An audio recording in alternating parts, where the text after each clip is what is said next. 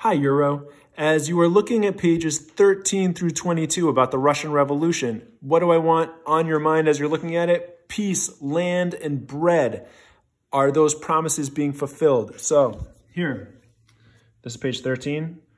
What did Lenin promise Russians that the communists would deliver? Peace from World War I, land to be given to the peasants and the workers, bread to solve the problem of hunger or starvation. Okay, take a look at page 14.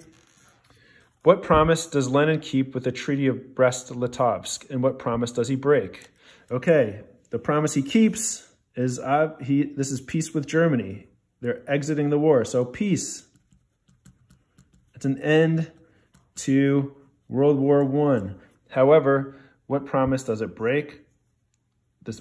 The best agricultural land, as well as industrial areas. And sorry, the shading is really bad. And so let me describe this. If you just make like marks in here, Brest-Litovsk, all this, the best agricultural land, this is all going to Germany. The industrial areas, those are being given away to Germany. And so land is, and the best land for agriculture and for industry is given to Germany. So how would you evaluate Lenin's promise of peace, land, and bread for the Treaty of Brest-Litovsk? Yes, you get peace, but it comes at a price of good land. And if it's the best agricultural land, what do you get on that land? That's where the bread is. So they're losing land and bread by gaining peace. So you keep looking at this. How did the Bolshevik decrees support Lenin's promises? Bolshevik, remember, Russian communists, decrees, these are laws, okay? So land belonging to Tsar, church, and nobles handed to peasants. That seems good. Land. Russia asked for peace with Germany. Peace. So next to this, land, I'd say that's is it a success? Yes. Peace. Is that a success or not a success? That's definitely a success there. Working day limited to 8 hours, 48 weeks, rules made about overtime and holidays. This gives rights to workers. Rights to workers. I guess that creates more peace, right?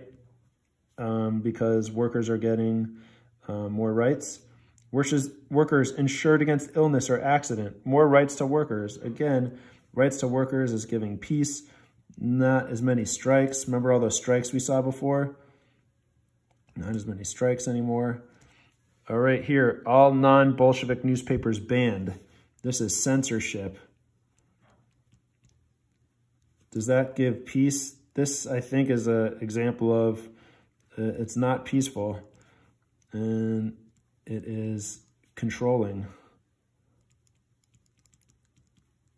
And here, other political parties are banned, leaders arrested. That's not peaceful either.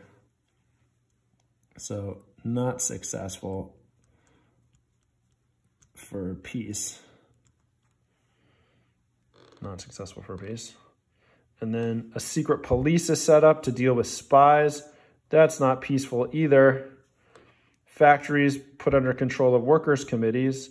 Banks put under Bolshevik government control.